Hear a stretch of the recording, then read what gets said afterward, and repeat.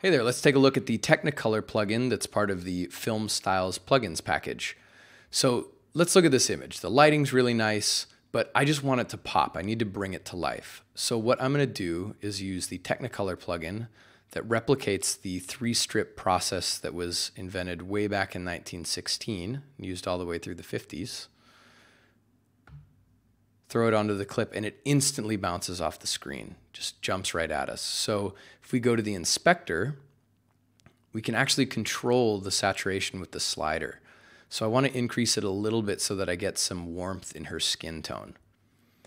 And there we see this classic look. It's great with reds and greens that you see in movies like The Wizard of Oz and Singing in the Rain that made Hollywood movies so beautiful for so many years. So let's see our before and our after. Bring it down just a hair. Before and after. And that's just a really awesome, quick way to make your image pop and come to life.